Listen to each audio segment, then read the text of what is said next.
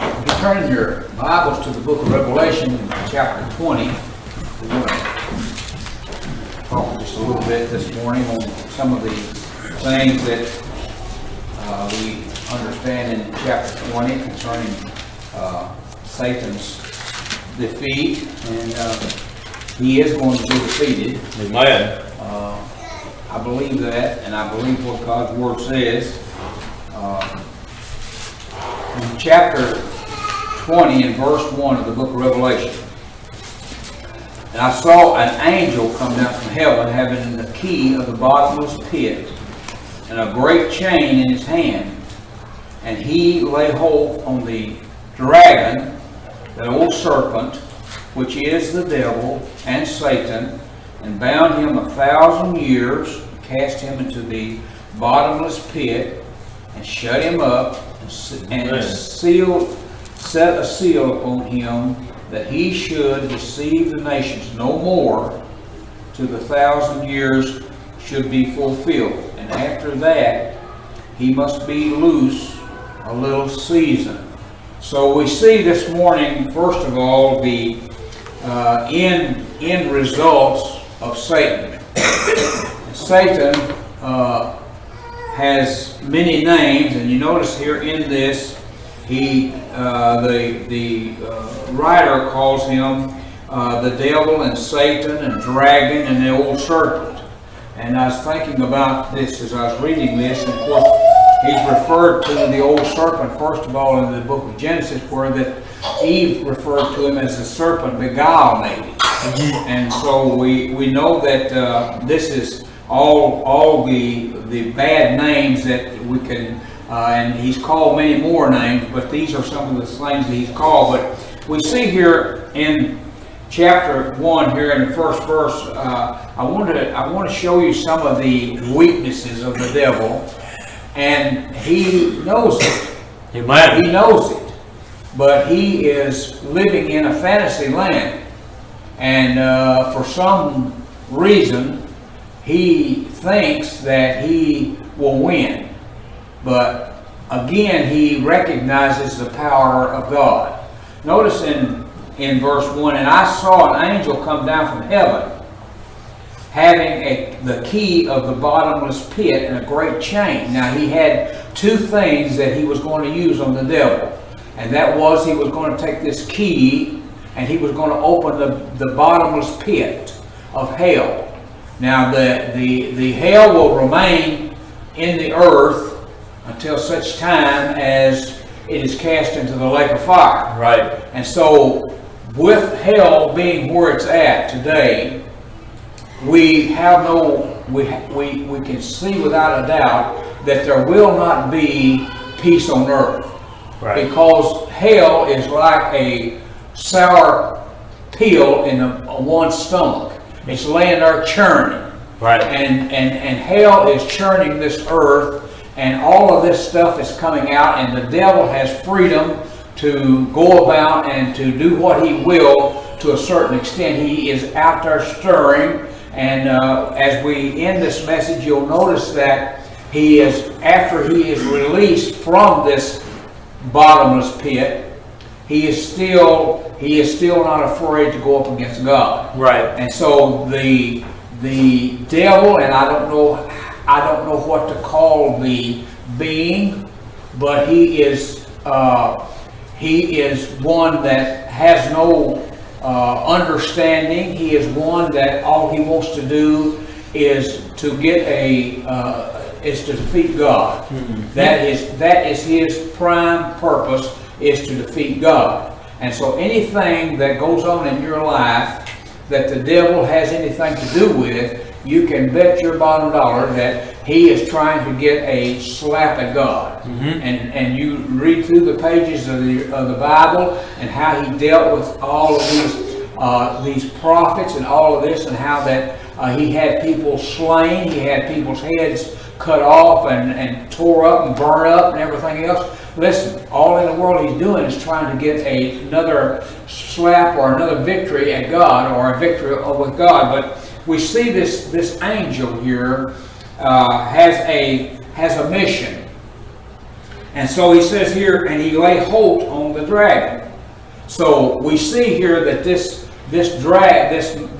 angel has got the authority from God to do what he will with this antichrist or this devil, and he lays hold on him. He holds him, and he wraps this chain around him, and he locks him up in this chain, and he carries him down there to the bottomless pit of hell. He's got the authority to go down into hell, and he casts him, he unlocks this, he's got a key, he unlocks it, and he puts him in there, and he locks it back. And listen, the devil has not got any more power for that time that he spent there. Amen. And you would think that he would weaken to the point that he would have no desire, but all he does, according to the way I understand this, he just gets madder and madder and worse, and so he'll never give up. He'll never say that I'm wrong. He'll never say, hey, I'm defeated. He'll never say it. And so we see he's in the worst place as of now that they could be. So we see then that after he's put him there, and he binds him up for 1,000 years, and casts him into the bottomless pit, shuts him up, and he sets a seal on him. Now this seal is a seal from God that the devil cannot go past. And this seal puts him there, and he seals him. He seals him with this 1,000 years, just like people are going to be sealed in their foreheads by the Antichrist, and it's for identification. This seal here puts God's power on that door of hell and says, hey, he cannot come. He cannot come out. And we see that if he, while he's there, the nations will not be deceived no more. Now, the thing of it is, they're going to be ruled with a rod of iron while that 1,000 years is there. But the thing of it is, all of these people are not going to be saved because there's no devil to interfere with them.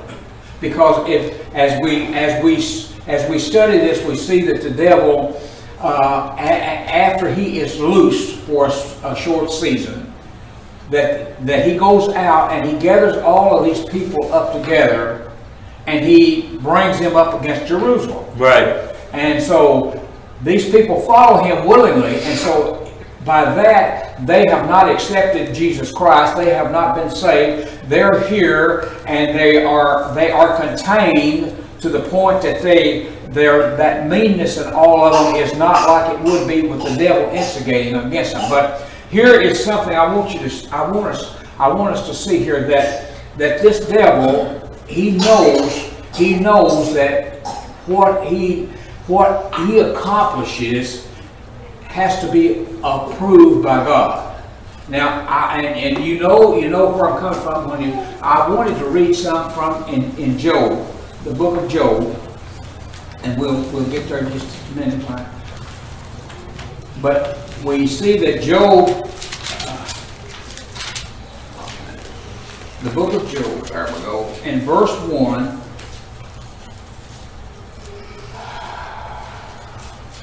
We'll go down to verse 6 in order to get through this.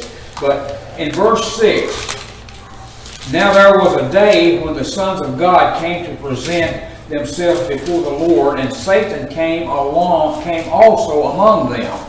So we see that he had the freedom to get there. He had the permission to come there. But notice, and the Lord said unto Satan, Whence comest thou? And then Satan answered the Lord and said, From going to and fro in the earth, and from walking up and down in it. So we see here that he has been going up and down through the earth. He has been walking through hell, and hell is his place of abode for and he can go right through it, and it don't hurt him.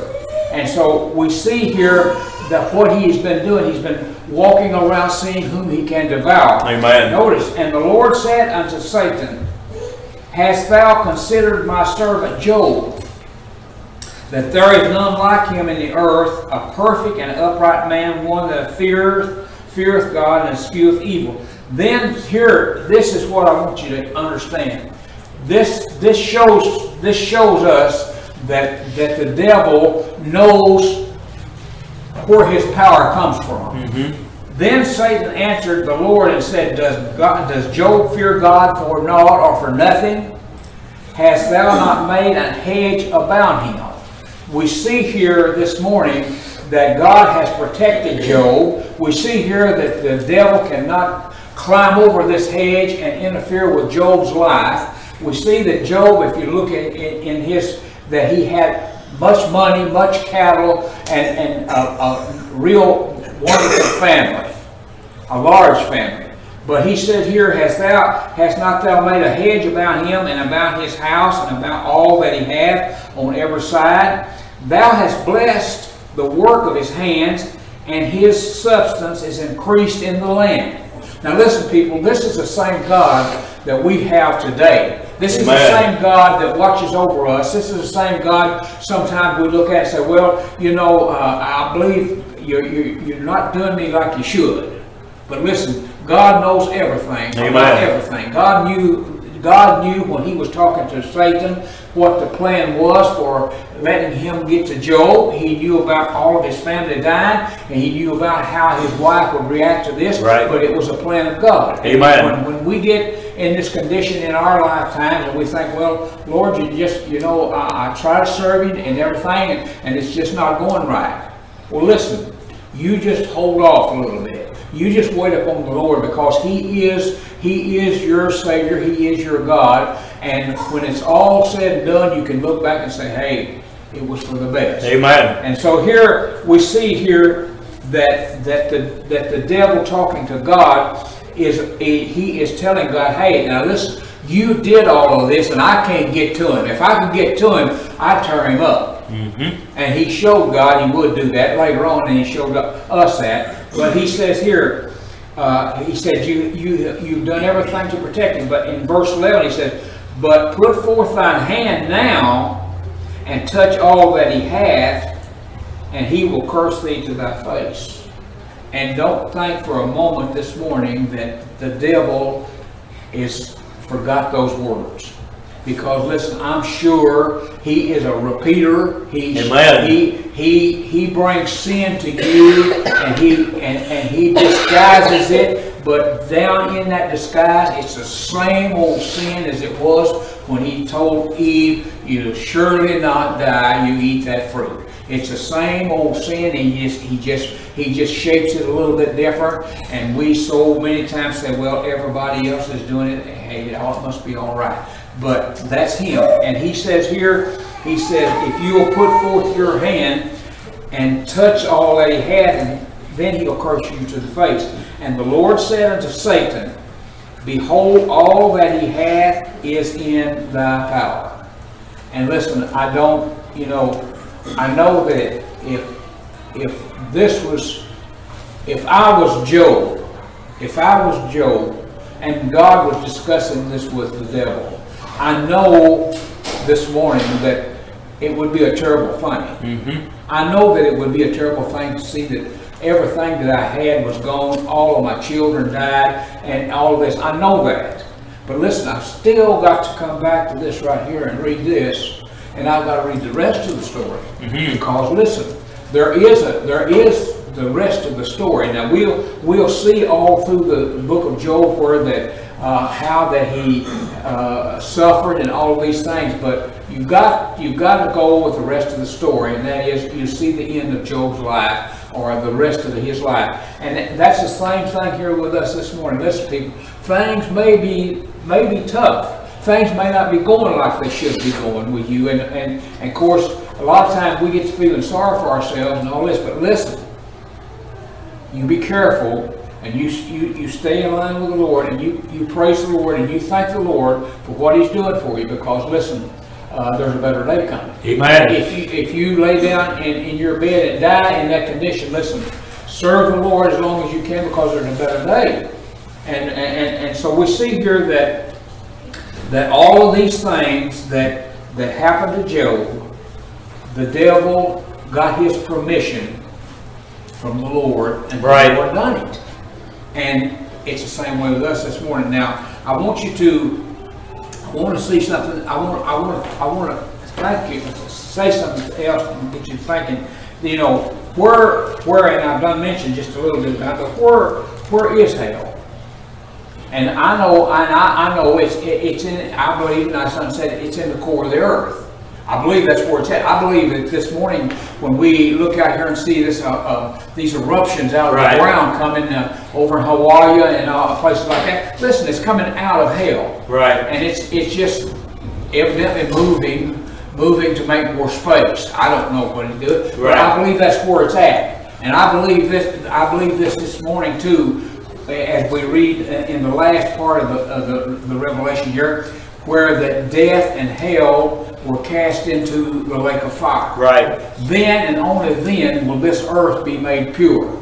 And as of now, listen, there's not a chance in this world of the world being pure. There's not a chance in this world of us seeing people come back and as a whole and kneeling down and praising God and serving God, because listen, there's too much hell in the earth for anything like that to happen. And again, we understand this morning that God has chosen who He wants to choose. Right. Amen. And we are here this morning, and we're just on a trip, because listen, this is not our home, and we're going, and one day we'll be before the Lord, and we need to think upon this as we try to serve the Lord. And so as I studied this, I began to see. Notice in the verse 7 of this, after he is bound for 1,000 years, and when the 1,000 years are expired, Satan shall be loosed out of his prison. That's verse 7, chapter 20. And shall go out to deceive the nations, which are in them, in the four quarters of the earth, Gog and Magog, to gather them together to battle, the number of whom is as the sands of the sea. Look in chapter 16. Chapter 16 and verse 4. And the third angel poured out his vial upon the rivers and the fountains of water, and they became blood. And I heard the angel of the water say, Thou art righteous, O Lord, thou art and was and shall be, because thou hast judged this thus. For they have shed the blood of the saints and the prophets. Thou hast given them blood to drink, for they are worthy. And I heard another out of the altar say, Even so, Lord God Almighty, true and righteous are thy judgments. Amen. And the fourth angel poured out his vial upon the sun, and power was given unto him to scorch men with fire. All of these things are going to be happening. And this time here, when the devil comes back out, and when he tries to eliminate Israel, he's after Israel, and all of these things are going to happen. So, and verse 10, and the devil that deceived them was cast into the lake of fire and brimstone, where beasts and the false prophets are, and shall be tormented day and night forever and forever. Amen. And the thing of it is, those that choose to, those that the Lord don't call, I'll put it that way, the ones that the Lord don't call are going to be there with them. Amen. And you say it's not fair. Well, you'll have to have a talk with God about that, because He's the one that made you. He's the one that will take you. He's the one that will keep you. He's the one that will protect you. And that's between you and God about that. And you need to hash that out with Him. And listen, the only way that I would think that you would disagree with it is because if you're lost. Right. Because listen, God has made the plan, and we understand it. And God made everything before the world was, before He spoke anything into existence. He had a plan, and it was all made. Amen. You and I were in His plan. The ones that would be with Him in heaven was in His plan.